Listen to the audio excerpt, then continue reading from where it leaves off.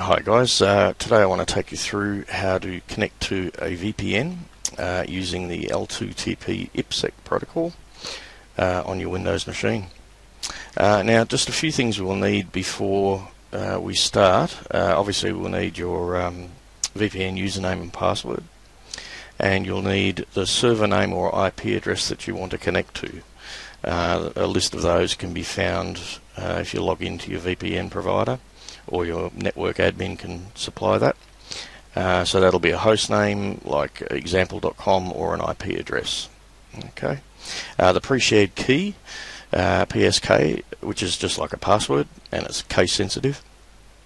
It's desirable to know the level of encryption that is allowed, and it's also desirable to know the password authentication protocol, which will be PAP, CHAP, MS CHAP or EAP. But we can get around those two with some settings. Okay, so once you have that information, just click the start button there and then type in control panel in the search box. For Windows Vista and 7 users, you can just go start control panel. Click the first result, and you'll see there an item called Network and Internet. We want to click that. And then Network and Sharing Center. I want to click that one.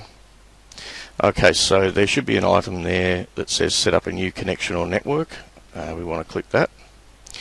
And we want to choose Connect to a Workplace and then click Next.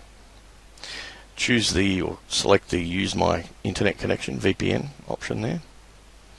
Okay, now internet address, that's the server name or host name and or IP address.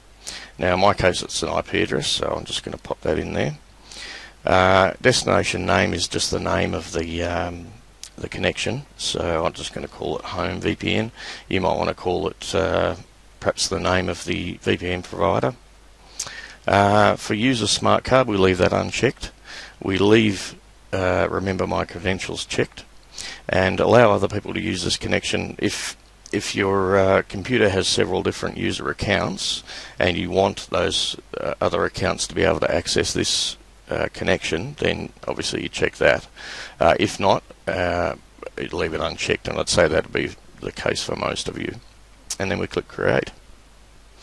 Now on the left hand side here you'll see an item that says that Change Adapter Settings. We want to click that, and you'll see your new connection there.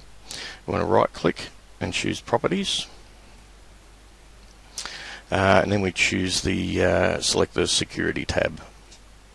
Okay, so under Type of VPN we want to click the drop down box there, and we want to change it to Layer 2 Tunneling Protocol with IPSec, and then we choose the Advanced Settings button there, and we want to change that to Use Pre-Shared Key for authentication, and then enter your pre-shared key, and that is case sensitive.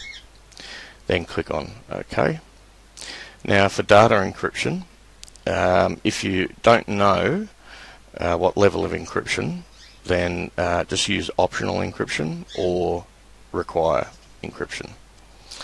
For password protocol, if you do know, then obviously choose the protocol that has been suggested to you.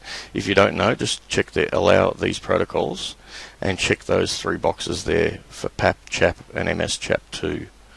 Now unencrypted password here, it actually isn't unencrypted because it goes over the IPSec tunnel, so it's actually quite safe to use PAP in this with an L2TP connection. Okay, so once you've done that, click on OK. Now for Vista and 7 users, when you right click on your connection and click Connect, a username and password box will come up. Just enter those details and click Connect and you'll be right.